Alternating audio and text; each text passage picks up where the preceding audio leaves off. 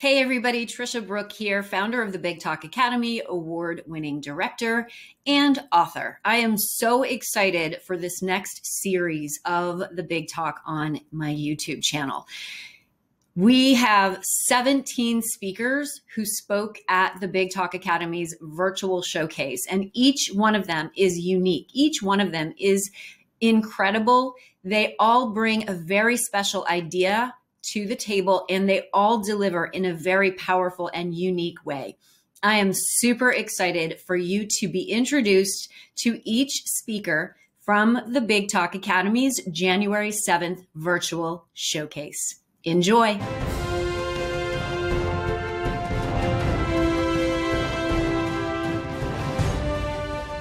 Maria Johnson.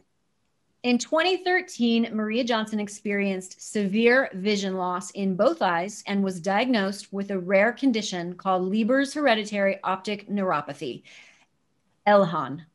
This diagnosis caused her to become legally blind in a matter of months.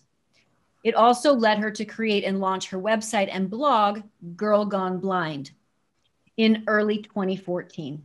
She is a mom of 2 kids, a group fitness instructor, blogger, podcaster, and speaker living in San Diego, California. Please welcome Maria Johnson, Choosing Possibility Over Disability. It was a beautiful fall day. The morning was cold, the coffee was hot, and the view outside my kitchen window was fading, whether I admitted it or not. While the kids were at school, I decided to drive into town to run some errands. I was feeling anxious, but I was not going to let that stop me. I grabbed the keys and jumped into the driver's seat. I took a deep breath and I pulled out of the driveway just as I've done thousands of times before. At one point, I may have run a red light. I really wasn't sure, but the honking of horns led me to believe that I did. "You're okay. Keep going. You're almost there." I tightened the grip on the steering wheel and I pulled into the parking lot. I made it. I was filled with relief as I parked the car. I hopped out and I walked over to the stores. With a couple of bags in one hand and flowers in the other, I could feel my anxiety rising again as I approached my car. Now I had to drive home. "You can do it. Just take the side streets. Yeah, that'll be easier." I managed to drive the few miles home, possibly running a stop sign or two, but I really didn't care. I was just so relieved to have made it home without any major or minor mishaps. As I sat in the car, the relief I felt was quickly washed away by a wave, a tsunami-sized wave of sadness. I was going blind, and I was told the day would come when I could no longer drive safely. That day, that very moment had come. I knew I would never drive again. 6 weeks earlier, at the age of 50, I was diagnosed with a rare mitochondrial disease called Leber's hereditary optic neuropathy, or LHON. LHON, when triggered, causes parts of the optic nerve to dysfunction and die. When the optic nerve can no longer function, it cannot transmit visual images from the retina to the brain, causing vision loss and ultimately legal blindness. Currently, there is no treatment or cure for LHON. About a week after that somewhat sketchy drive to the store, I was deemed legally blind by my doctor. I could no longer see the eye chart on the wall. I could no longer see colors or text of any size. I could no longer see my doctor's face, or anyone's face for that matter. As I sat sobbing in the exam room chair, all I could say was, "How could this happen to me? I cannot believe I'm blind." My doctor scooted his chair closer to mine and said, "Maria, you need to be an example for your friends and family on how you handle this. You're strong and I know you can do this. I looked up at my doctor through the foggy veil that now covered my vision and said, "Are you kidding me? I'm blind. How am I going to do this?"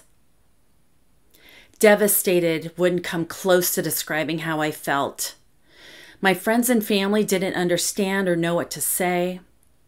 Daily tasks and activities got hard. My phone, computer, and household appliances were impossible to use. I had so many questions.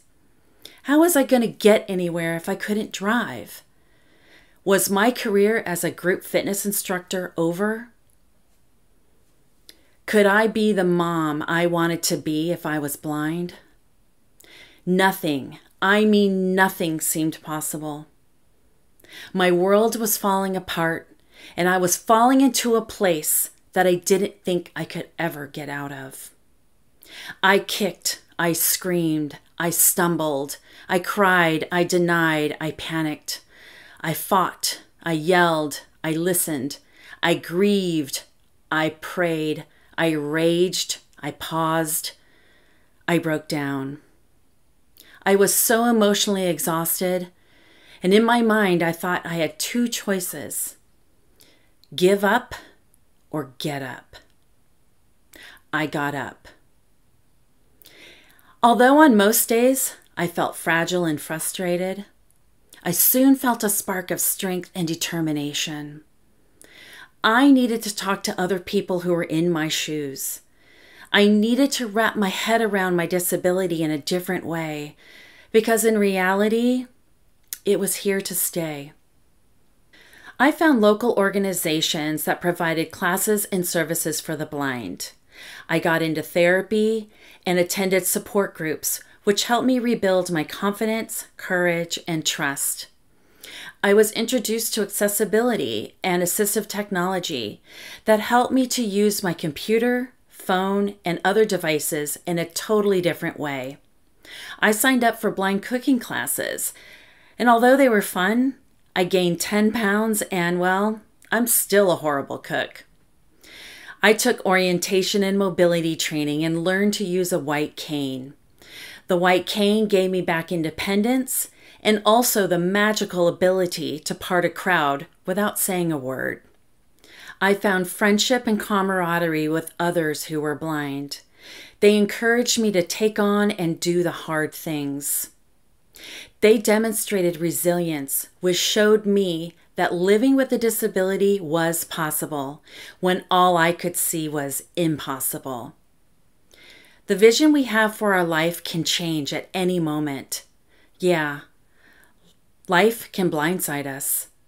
It may not be as traumatic as going blind, but the experience can be devastating, painful, and scary. Sometimes it can become too much for us to handle, and we may find ourselves sinking under our circumstances.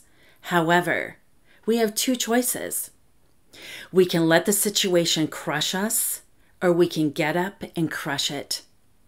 I never thought I would make it through that first year with vision loss, but I did, and that was 7 years ago.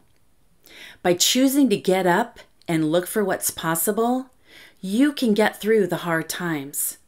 And perhaps you can be that example for someone else who needs to see it. Thank you so much for tuning in to the Big Talk Academy's virtual showcase supporting these incredible speakers. If you have the desire to speak on my virtual stage, go to thebigtalkacademy.com for more information. This is a 12-week certification speaker training program that is going to give you everything that you need to have the global impact you desire. And if you haven't already subscribed, go ahead and subscribe, hit that notification bell so that you get access to all of our latest episodes. I love having you here, and I always respond to the comments. Big love.